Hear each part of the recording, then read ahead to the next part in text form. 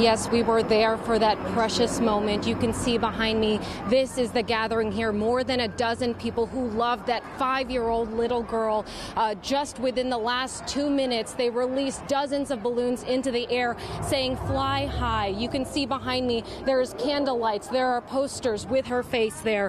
Family and loved ones are honoring 5-year-old Kamaya Donaldson. They came to honor her life here just outside the Whiz Kids Academy, where she and her brother went to daycare. Here you can see the show of love and support, all to remember a sweet girl who loved pink, her loved ones now looking for justice. July 3rd, Kamaya's mother picked her and her 8-year-old brother up from this 24-hour daycare around 1 a.m. after work. The mother stopped at Northborough and Rush Creek Drive. That's when a silver Honda Accord drove through and started shooting at a store nearby.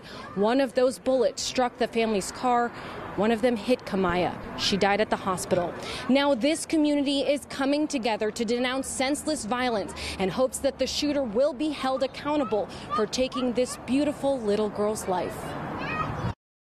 It's heartbreaking. I can't imagine what Kamaya's mom and her older brother are doing and how they're feeling. So it's heartbreaking because she was only 5 years old. I have a 4-year-old and a 6-year-old that were friends with her. I'm glad that my baby stopped the rain, and that's probably my one star up there in the sky. She stopped the rain for us, so this was possible, and it feels really good just to have the love and the support because, you know, during a time like this, the world weighs heavy on your shoulders. So no, it feels really good.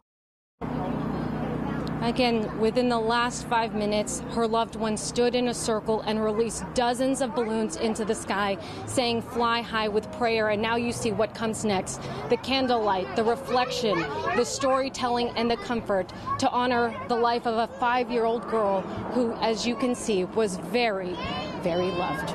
We're reporting live tonight from Northwest Houston. Roseanne Aragon, KPRC 2 News.